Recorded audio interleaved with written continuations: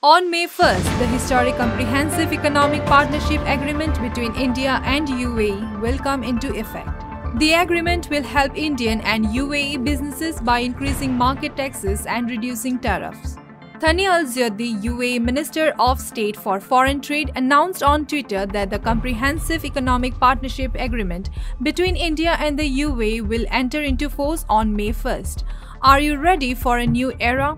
#India-UAE Comprehensive Economic Partnership Agreement comes into effect on May 1st, reducing tariffs, removing barrier to trade and helping our exporters access the world's sixth largest economy, he said in a tweet.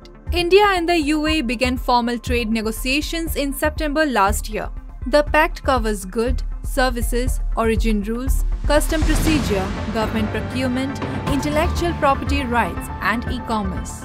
These agreements allow two trade partners to reduce or eliminate customs duties on a maximum number of goods. They also liberalize norms to enhance services, trade, and investment.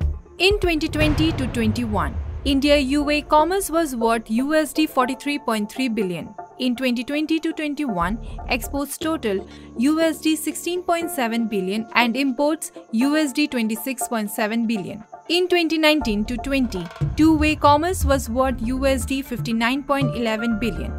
The UAE is a gateway to Africa and other parts of the world.